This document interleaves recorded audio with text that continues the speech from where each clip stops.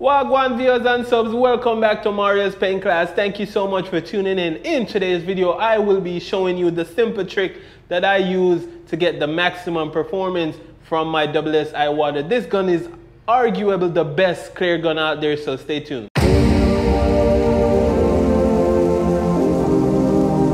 Here is the best clear gun in my opinion, because this gun is really awesome. Now, let's set this up real quick before we go into further details. Now, this is a known technique to work when setting up your gun. The Gunman does this, Paint Society does this, and I do just the same. You catch the cap on there and then you hold down the trigger, you turn it until you feel a push on this finger. Now you can turn it one more time or you can back it out one more time and you're usually set. Now this is your fan control. Now let's get some clear in there and show you how awesome this fan is compared to other guns. Alright guys, watch as I squeeze the trigger. Do you see how wide the fan pattern is? This just simply means that no matter how big or how small the job may be, this gun can knock it down in no time at all. This gun has state-of-the-art atomizing technology. It facilitates a faster and smoother application it can use in any weather at all. Now when it comes to fluid guys, the way this gun is designed, you have unlimited fluid. You can do whatever you want with your fluid. You can control that fluid by making your fan narrow or making it more wide, and that is the simple trick that I'll be using in this video, because I notice it is a success for me. Now depending on how small or how big the panel is, I adjust my fan and you'll see it. Alright guys, we couldn't have had a more beautiful color to lay down some gloss on. Now this is the Apex Blue. Very beautiful color. When the clear hits it, it's just gonna pop, and we have quite a few panels to really put the Iwata to work. Okay, getting down to business. Now guys, I must mention something here. This gun requires a decent compressor, at least 30 gallons. Now I'm gonna start spraying here with the fan completely wide open, and what you're gonna notice is that it's gonna take a lot more passes to get full coverage with your clear, because now it's not a very even fan. And a subscriber actually mentioned this some time ago, that I should try turning in the fan about 2 to 3 turns and see if I don't see a better result, and I actually do. So I will look for that comment and give that person a shout out.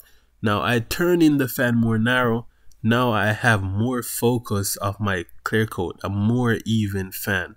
But that's gonna change when I start spraying the hood. But for the door and the fender, I'll keep it narrow, and also the bumper. Now you see the edge of my clear here, it looks really good, not too peely where it's excessive and you're gonna have to give it a flow coat or buff it. Now as I'm about to lay down the clear on the hood, what I'm going to do is make the fan actually wide open. Now I know I said it's gonna take a lot more passes, but think about this for a second. The hood is one of the biggest panels on the car, and it's also the easiest panel to have dry spots.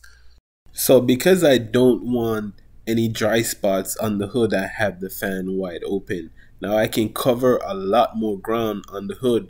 All I'm just going to do now is go a little bit slower while overlapping 80 to 90%. Here's something to bear in mind. If you make your fan more narrow, you're going to have to adjust one or two things. You're going to have to adjust your speed, or you're going to have to adjust the pressure. The same thing when it goes to making the fan wide open. One of the reasons why I love this gun so much is because it has so much adjustment without losing any quality.